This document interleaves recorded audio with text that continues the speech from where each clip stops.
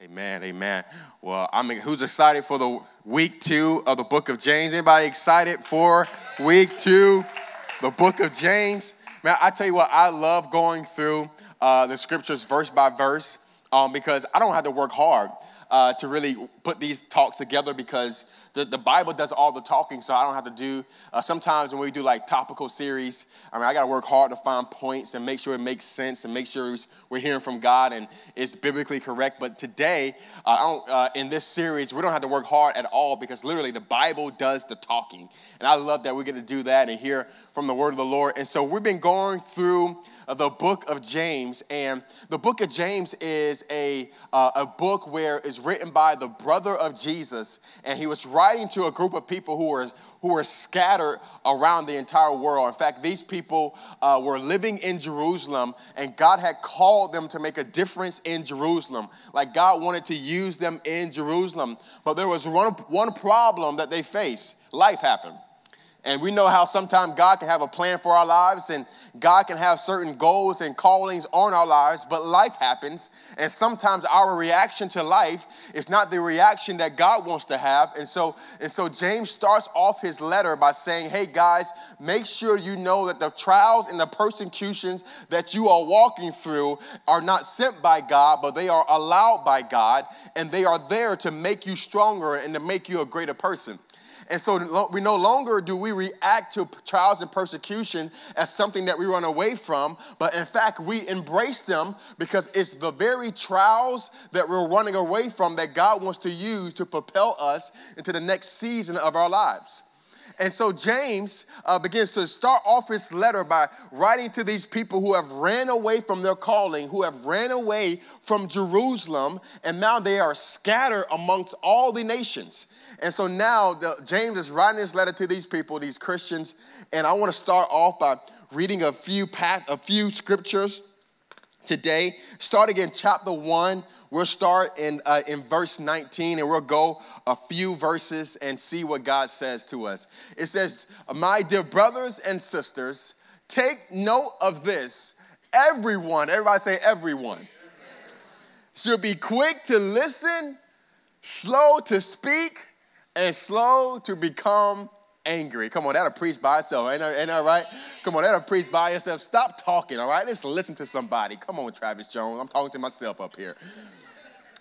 It says in verse 20, because human anger does not produce the righteousness that God desires.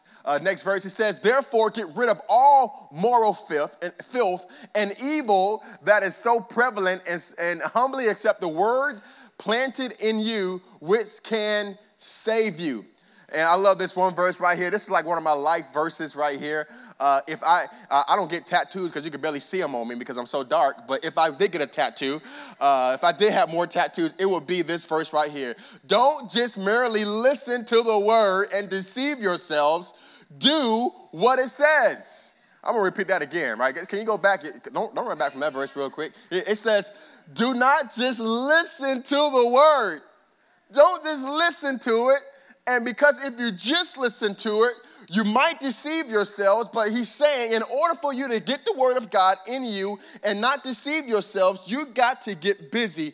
You got to get in the game and do what it says. Next verse. And then it says, anyone who listens to the word but does not do it, what it says is like someone who looks at his face in the mirror and after looking at himself goes away and immediately forgets what he looks like. It says, but whoever looks intently into the perfect law that gives freedom and continues in it, not forgetting what they have heard, but doing it, they will be blessed in what they do. If I would have a title for today's message, it would simply be Get in the Game. Get in the game. So I grew up playing sports. Oftentimes, I'm a sports guy. And I tell this story often. When I was in the 9th grade, I went to a district track meet. And this track meet was a time where they had boosted up the JV, the junior varsity, up to the varsity, a few of us, so that we could get an experience for next year. So maybe in my sophomore year, maybe I might make it to the varsity team or my track team. But they just wanted us to get exposure to these certain track meets. And so we're at the district championships in Miami, Florida. And I remember my Coach Knight boosted me up. And we're watching. I'm going just to figure out what's going on. And so we're at this field called Tropical Park, and it's the district championships. And literally, as we're getting off the bus to watch this, I'm hanging out with the other JV people, so we're not running the race. We have our track outfits on, so our jumpsuits on because we're not running. And as soon as we get off the bus, the athletic director comes to our coach and says, hey, the senior that was running the hurdles on that day cannot run because he didn't have a 2.5 GPA, so therefore he doesn't qualify to run in the track meet. But it didn't matter to me because there were two other people that was in front of me. One was a junior and one was a sophomore. So I had no ills because there were two other people that would run my particular event much better than me, faster than me. So anyway, so we are running. We're getting ready. We're warming up and all that stuff. And I'm excited. The lights are on. It's at night, Friday night, man. The crowds are starting to fill in the bleachers. And we're getting excited. And as we are warming up, the two people that were in front of me pulls a hamstring and one pulls a calf muscle. And so Coach looks at me and said, Trav, Jones, you're up. I said, Coach, I can't do it, Coach. You got the wrong person. You got the wrong person. I'm in ninth grade. I came here to watch this and learn for next year. So, Coach, I can't do it. And Coach kept saying, Jones, get in the blocks. And the blocks were these instruments that would be used to have certain leverage so that you could start your race strong. And so he kept saying, Jones, get in the blocks. Jones, get in the blocks. And I said, Coach, I can't do it. I am not ready for this. I can't do it. Like, I didn't even get ready that morning. Like, honestly, I didn't even put lotion on my knees that day because I wasn't supposed to take off my jumpsuit. I was supposed to be wearing this jumpsuit the entire time. So my knees were ashy. I wasn't ready. I wasn't warmed up. I mentally wasn't prepared. Coach said, Jones, get in the blocks. So literally, I get in the blocks, and we start this race. The guy says, on your mark, get set. On literally, as right before the gun goes off, everybody false start. So we get up, and we jump up, and we get ready again.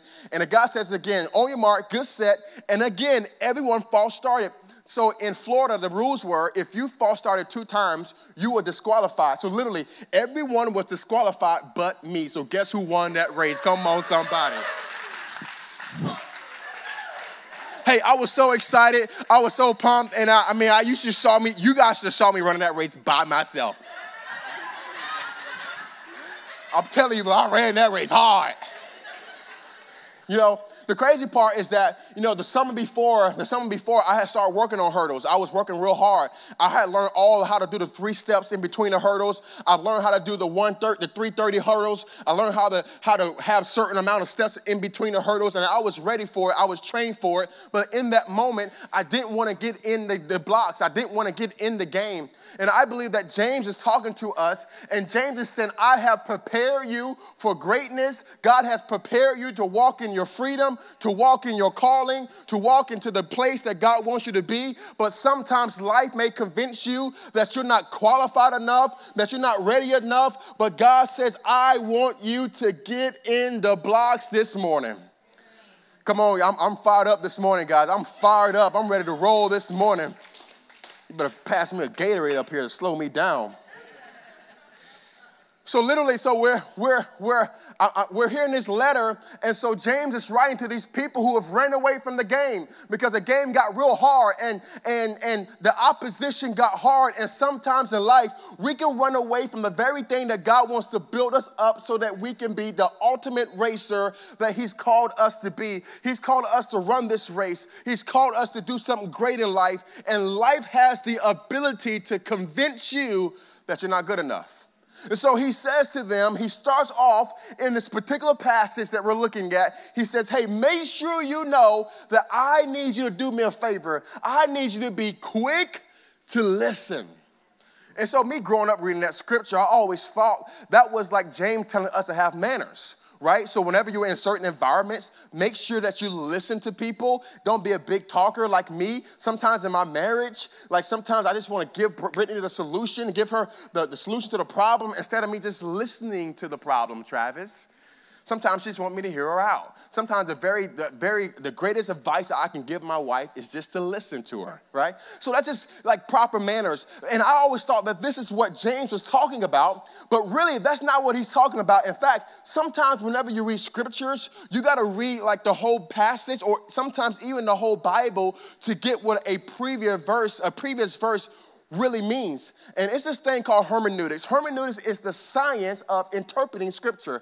And a great hermeneutical practice is this, that you got to read the whole book and then go back and read it again, because therefore you have context of certain verses. And so now we see, it says, dear brothers, I want you to take note of this. Everyone should be quick to listen and slow to speak. And what he's saying in that moment is that I want you to be quick to listen. And I always thought listen to people, but really in context, what James is saying, I want you to be quick to listen to the voice of the Holy Spirit. Because if you go down in a couple of verses, it says this, don't just merely listen to the what? The word. Don't just merely listen to the word, but do what it says. So really what he's saying in that moment is that I want you to be quick to listen to God's word. And so you think about where these people are at and the season in which this letter is being, the people that this letter has been addressed to, these were people who were literally far from their calling. They were running away because of persecution of that time in Jerusalem. And so the government of that time, the Roman government of that time, were killing Christians left and right. They were far, far from their calling. And so James tells them to say, I want you to do me a favor. Stop listening to all the voices that you're hearing in culture. Stop listening to the government. Stop listening to all these things, these voices of your friends or whatever. I want you to do me a favor. Be quick to listen to the voice of the Holy Spirit. Because it's in those moments when you listen to God's voice and you hear God's voice, it changes everything about your life. Right? And so what he's saying is this, in this moment, we have to be people who understand and listen to the word of God and the voice of the Holy Spirit.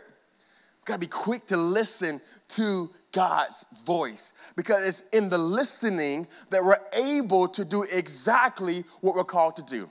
So the other day I was hanging out and I was thinking about this sermon today, and I was watching this commercial and I saw that this one particular athlete, he had like these headphones similar to this, and he had them on, and as he was going through them, he had them on, and literally crowds were screaming at him, yelling at him, and he couldn't hear anything the crowds were doing because he had these headphones on.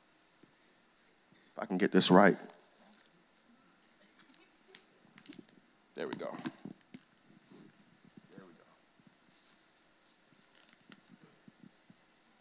So literally, I can't hear nothing. Y'all can amen me all you want. Literally, I can't hear nothing right now. I did hear that amen. I did hear it. Love you, babe. Love you, B. Love you. So anyways, so these are made to block out any other voice and only hear what this is plugged into.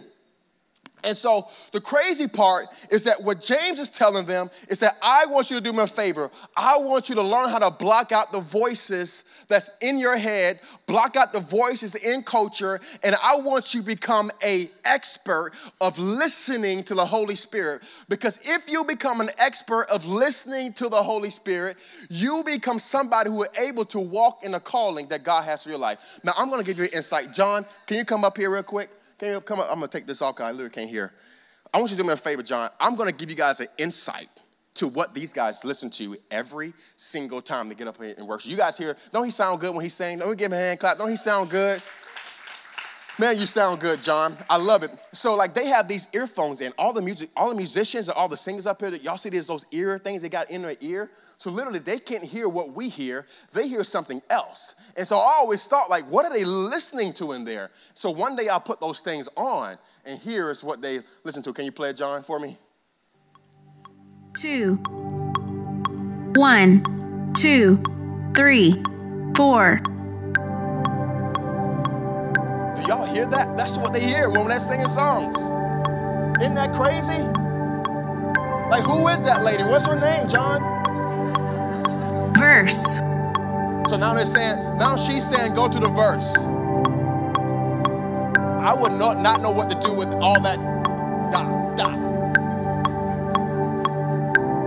So we're still in the verse, right? And so she's going to tell us what to do next, right? What's she going to do? Tell her to do something. Tell her to talk.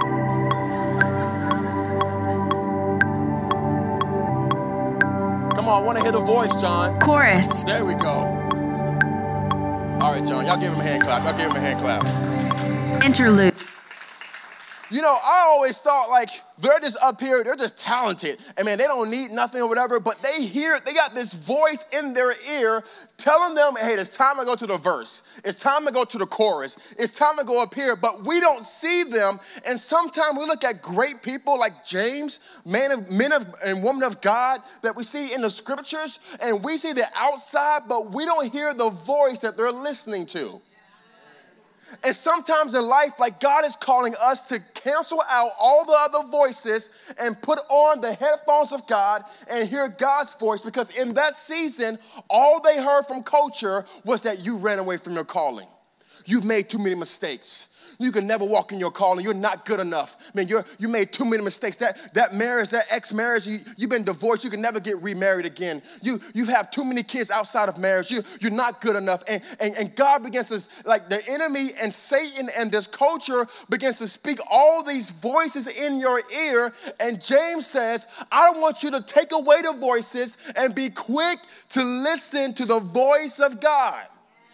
Because it's when you hear God's voice, it's God that's saying that you are more than enough. That greater is he that's in you than he that's in the world. It's God that says that you can do all things through Christ who strengthens you. It's God that says that I'm going to forgive you in all moments. That's God.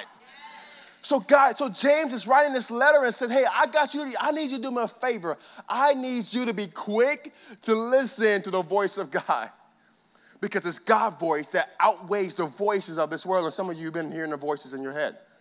And some of you may not be literal voices or audible voices, but you know the voices that have been speaking to you, negativity about your family, about your future, about your job, about your finances, about all those things. And sometimes we hear these voices, and James is saying, I need you to do me a favor, be quick to listen. So really, in essence, what he's saying, I need you all to be quick to hear God's voice in his word and in prayer. You got to be quick, right? And so, like the sin of the Old Testament, I love what Priscilla Schauer says. The sin of the Old Testament is that the people of God, they rejected the voice of their father.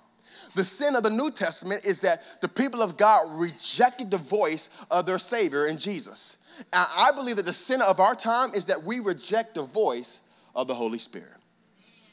We literally reject his voice. And God says, whenever you're walking out your calling, whenever you're about to run this race that God has called you to do, I want you to block out the voices, even the voices in your head, Travis, that you're not good enough, that you're a freshman, that you got to run against these seniors who are much bigger and faster and stronger. You got to block out those voices and the voice of God will always tell you to get in the blocks, start the race, and allow me to take care of the rest. That's the voice of God.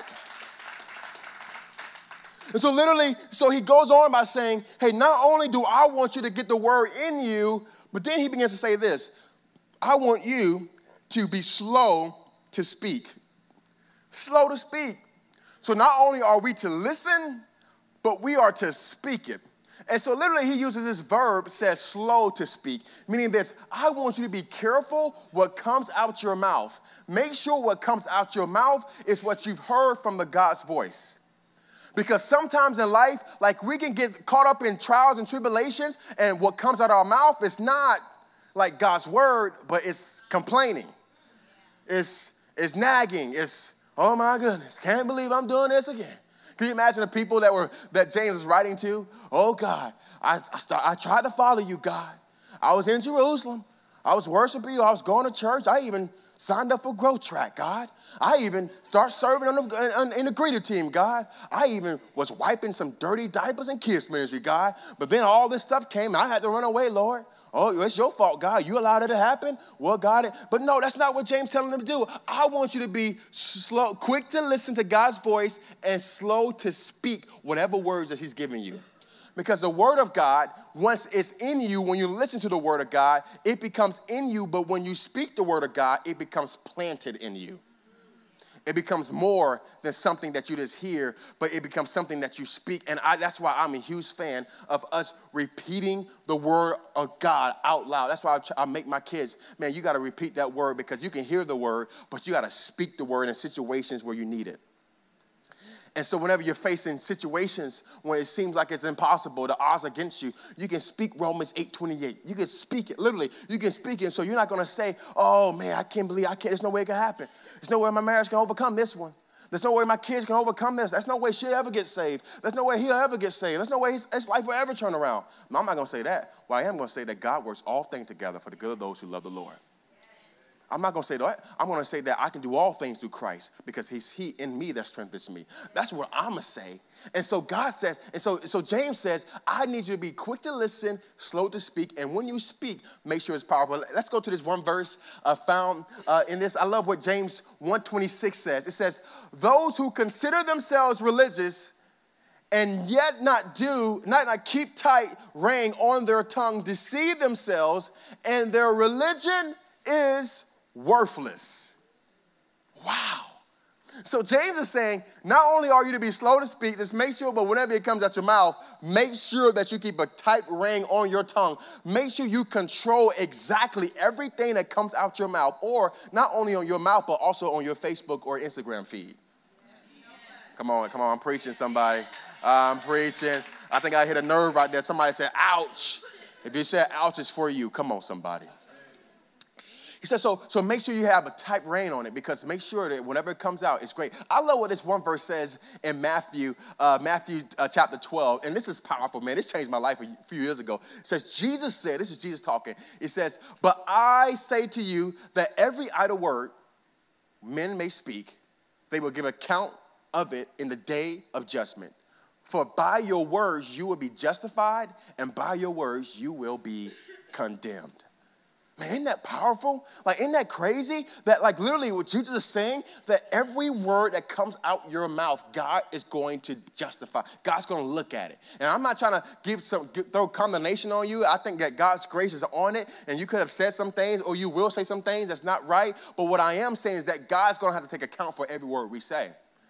And so in moments of like the people of James, when they were walking through trials and tribulations, and when they were pursuing their calling and their destiny in their lives, we got to be sure that we are slow to speak. And whenever we speak, let's just make sure that it's positive.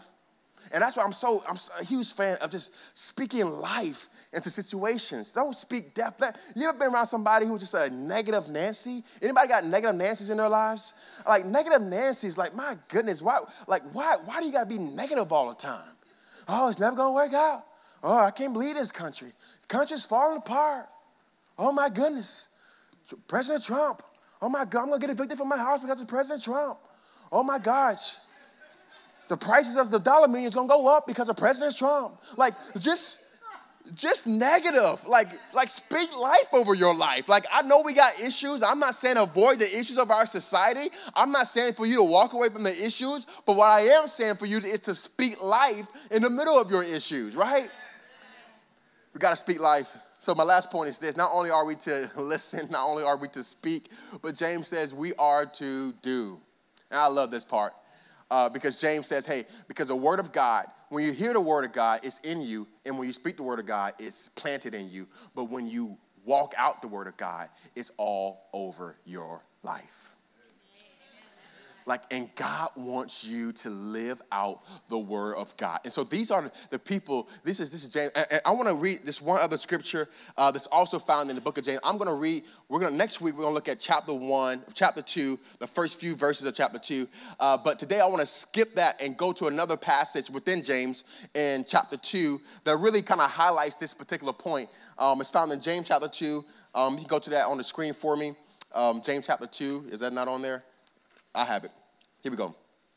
It says, what does it profit, my brother, if someone says that he has faith but does not have any works? Can faith save him?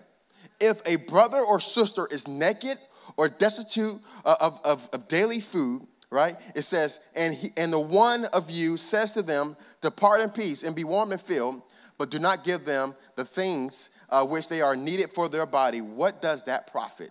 Thus Also, faith by itself does not have any works, is absolutely dead. Verse 18 says this, but someone will say to you, you have faith, and I have works. Show me your faith without your works, and I will show you my faith with my works. So what he's saying is that, hey, make sure not only you just listen to the word, not only do you speak the word, but you do the word, because if you don't do the word, it's like the word that you heard already is like it's dead.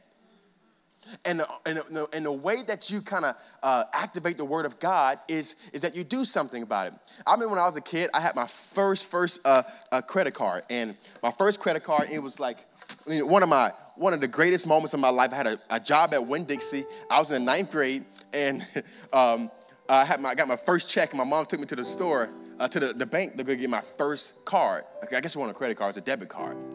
So we cashed it. I went to the lady, and the lady gave me this card, and that this program for younger people, like the junior card program. And it was like, kind of like, there was like a little platinum piece. And in those days, like platinum was a big deal. Like if you got like a platinum card, you have made it in life.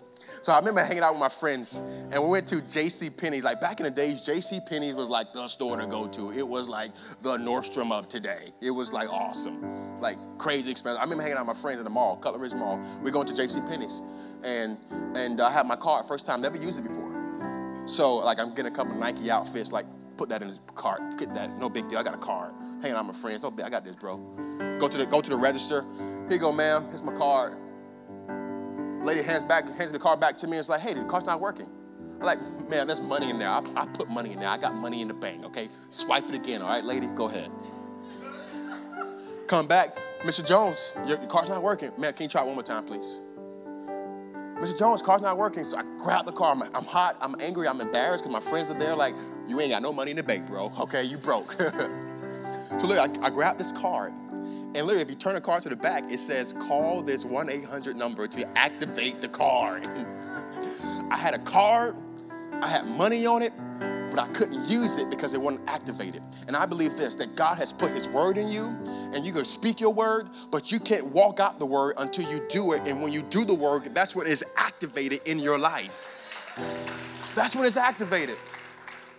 And I just believe it, that some of you are a victim of your situation, and God says, like, because of the word of God in you and because of the word of God coming out of your mouth, you no longer have to be a victim of your situation. You can do something about it. So James is telling these people, yeah, I know it's tough. I know the persecution is rough. Like, I know life is throwing you ups and downs. I know relationships have hurting you. I know people have gossiped about you. I know your reputation may be hurt. I know your dreams may be seen as blurred and as far away. I know it. But let me tell you this. You have the power to do something about it. Do something. So he's saying, don't just remain a victim. Don't just sit back and cry about your situation. Because you have the power of God in you, you're able to do something about it. And not only in our community, like, so this past week, this is crazy, this past week, so people know that I am a chaplain for Chesterfield County Police, and there was this video that went like viral all around the country. About this Chesterfield County police officer snatching this African-American man out of this car, right? Snatching it. So we don't get the whole clip. I honestly don't know what happened for the entire time. I don't know. So I'm hanging out with some friends of mine, and they're like, man, Trav, you gotta do something about this, man. This is crazy, man. I can't believe this is right here in Chesterfield County. Man, this cop snatching this black boy out of there, man, he's treating him, man, this is wrong, man, it's bad. Life is bad. And I look back at him and say, so what are we gonna do about it? So literally, we got up, we went to the police station, knocked on the door, I had my badge, the chaplain badge, went to the back, and literally, we talked to that officer. You know what we did? Not only did we talk to him, we prayed with that officer. We laid hands on him. Said, bro, I don't know, I'm not sure were you right or wrong in the situation, but I want to let you know there's a church called Motivation Church. We're going to be praying for you, bro, because we want to do something about it, right? Like, I'm not going to just remain, like, there's so many, especially injustice. Like, I'm talking about injustice next week because the scripture talking about favoritism or whatever. I'm talking about that next week. But there's so many conversations. I think because of social media, now we have a voice that's not really a voice. So we've been given power. So we become great talkers. And God says, like, stop becoming talkers and a victim of your situation. Stop talking about it and do something about it. And the reason why you can do something about it, because I have put my word in you. You have the power of God in your life. So you no longer have to remain a victim of any situation that you're facing. If you got brokenness in your life, you can speak God's healing verses over your life. If you got uncertain future, you can speak God's future verses over your life. Like, it doesn't matter what situation you find yourself in, there is a verse for you to speak in it and for you to walk in it. Come on, somebody. Are you with me this morning? Would you stand with me? So I don't want you to become a victim anymore. No more victims in God's kingdom. There's no victims in God's kingdom because we can do something about it. Can you tap your neighbor and say, do something? Come on. Do something. Let's do something. But really, I do want to pray a blessing over your life. There might be somebody here today, and you have been a victim, and God is giving you the power to overcome because of the word of God. So this is why we are to be quick to listen, block out the voices, and hear God's voice, because it's God's voice that brings change in our lives. Man, I'm so excited for the word of God today. And hey, I want you to close your eyes and bow your heads in this moment. You might be here today and you have never given your life to Jesus. Man, I want to make sure that you make that choice today.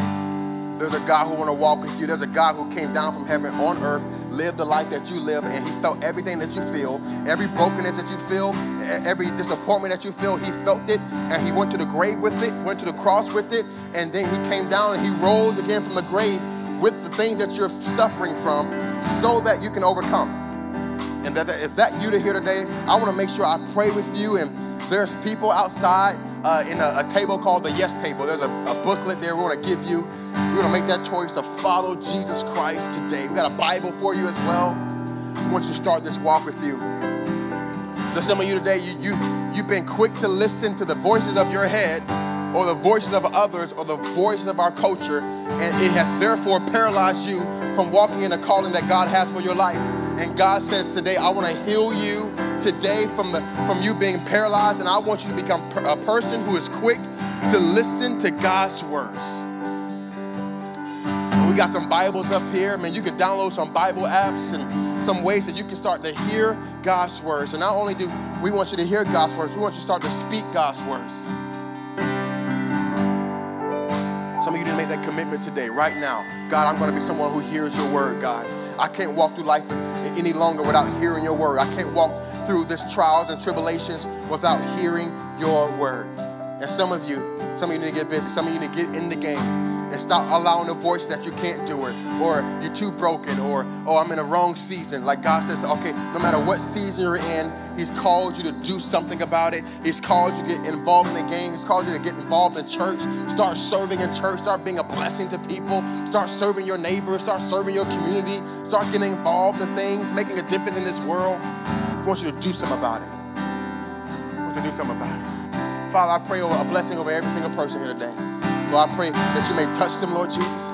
Lord, help them to hear your word, God. Help them to walk in freedom, we pray, God. Lord, we love you. We give you all the glory and all the praise. It's in Jesus' name, and all God's people said, amen. Come on, can we give God a hand clap of praise for his word today? Amen. Hey, I want to say, guys, that we're so blessed to have you all here. Hey, if you want to get involved in our church, after our second service every Sunday, we have something called Discover Grow Track. That's where you can get involved and hear more about what's going on in our church. And also, one last announcement is that here in a few weeks, we're having our She Night. That is a night where we are gathering all the ladies of our church, and they're going to have a full worship service. They're going to have a powerful word from God, and it's going to be powerful. Could you put that on the screen real quick? Yeah, there we go. June 14th. At 7 p.m., mark your calendars. All the ladies, all the young ladies, it's going to be childcare provided. It's going to be an amazing time. Guys, I need help babysitting kids in the back. Come on, somebody sign up with me. Come on, somebody. Yeah. It's going to be a good time.